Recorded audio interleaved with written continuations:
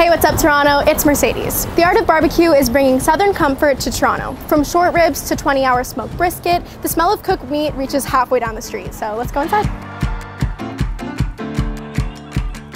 I'm the owner of Art and Barbecue Smokehouse. I like to believe Scarborough's first authentic smokehouse barbecue / soul food joint.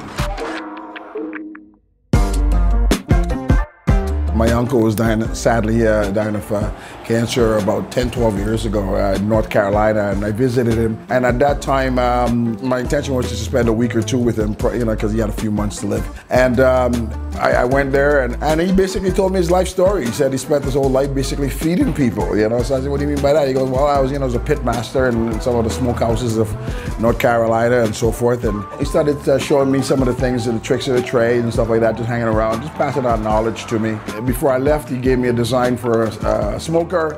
I came back to Toronto. I didn't know where to get a smoker made, custom-made smoker. So anyways, I found some Greek guys. They made it for me. I started messing around with it around the house, try and perfect the art. Over the years, people started saying that, you make a wicked smokehouse. So I started doing some small corporate events, and one thing led to another. Here I am, basically, I smoke my brisket for 20-25 hours. I slow smoke it.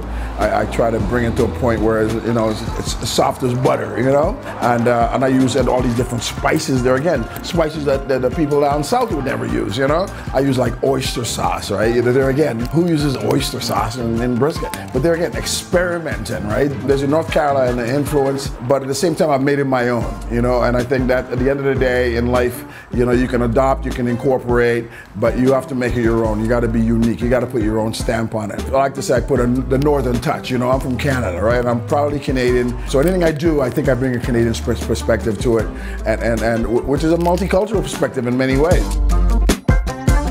Aside from the standard dishes like brisket and back ribs, he also serves up unique dishes like smoked lamb, served alongside southern favorites like collard greens and cornbread.